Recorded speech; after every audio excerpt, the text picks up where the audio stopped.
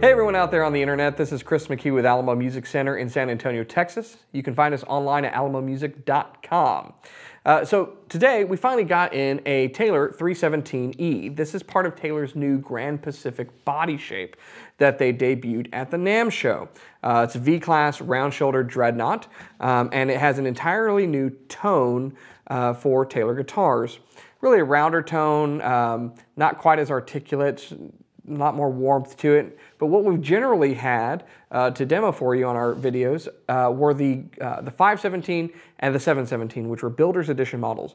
Both beautiful guitars, torrefied tops, rounded features, great playability. But the third model in that kind of launch of the new body shape is this guy, the 317E. There's also a 317 non-E version. So it brings the new Grand Pacific body shape and tone to a lower price range. So if you're like a working musician or you just want something that's under $1,000 or $2,000, I should say, then this is for you. US made, Taylor's El Cajon factory, features a solid Sitka spruce top, solid sapele back and sides, features that you would typically find in the 300 series, black fiber binding, the gemstone inlay, chrome Taylor tuners, but it does have the beautiful Grand Pacific tooled leather look case. So if you haven't seen those or haven't been paying attention, the Grand Pacifics are launching with an absolutely beautiful case. The 300 series model gets that. So otherwise, the aesthetics and a lot of the specs are what you'd come to expect in the 300 series, as well as the price, $1,899 to $2,000, depending upon whether it's with a pickup, without a pickup. It's a very affordable guitar. Now, we want to demonstrate this for you, but I didn't want to just demo it for you. I realize that you guys like comparisons.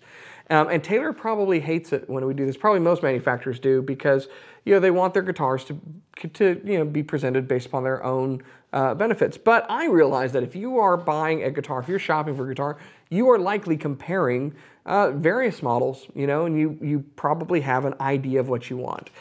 So with that said, we want to compare it to another pretty popular round shoulder dreadnought in the same price range. This is a Gibson J15. Now the J15 has been a popular guitar for a long time. It is also a round shoulder dreadnought. Of course, actually in Gibson parlance, the J stands for jumbo. So this was their jumbo guitar. But today we call it a dreadnought. It features a solid Sitka spruce top with walnut back and sides, okay, which is going to give you a brighter sound, but pretty similar actually to sapele in a lot of ways.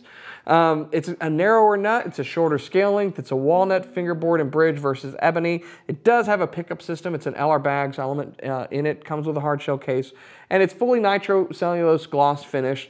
The Taylor 317, like most 300 series, would be a gloss top with satin finish back and sides. So there you have it. They are in about the same price range. The Gibson, I think, is $50 more, $48 more, something to that effect on the sale prices. But otherwise, pretty similar guitars, priced pretty similarly, and with Taylor going for this new shape and a new sound, it's fun to compare.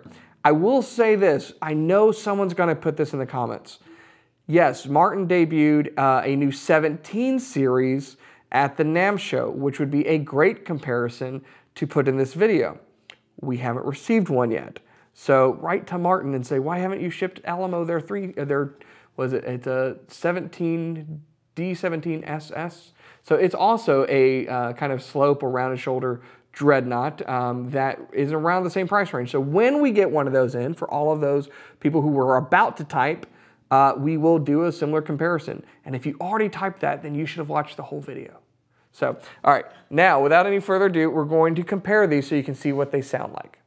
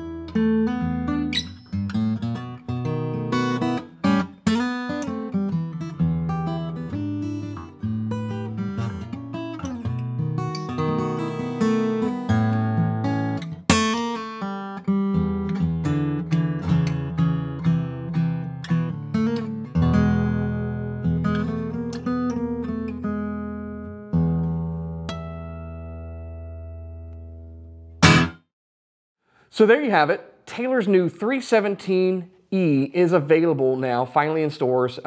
It's reaching most retailers in March, those who are carrying Grand Pacific guitars, and that is not all of the Taylor dealers, in case you were not aware. Here at Alamo Music, we have a ton of them. 317s, 517s, 717s, anything that your heart desires, we will get you, I promise. But I want to know what you thought. How did the 317 compare to this Gibson? We have a bunch of these too to choose from, but this J15 with a beautiful burst, and I mean, both of these are incredible value, solid wood American-made guitars with a pickup and a case, and just that play and sound great. Which one would you buy with your money? Which one sounded the best to you? Could you hear some differences? What do you think of the new 317? Comment below and let us know. I want to thank you for watching and remind you to subscribe and turn on your notifications by clicking that bell over there so that you know when we put out a new video. I'll see you next time. Hey, thanks so much for watching our videos. If you enjoy what we're putting out, help support this channel by going down below and purchasing one of the t-shirts we've made for you. Rock your support for one of the oldest music stores in Texas and the country, and your love of guitar. Just purchase below, help support our videos, and go to our website, alamomusic.com, for more goodies that you can get. Thanks.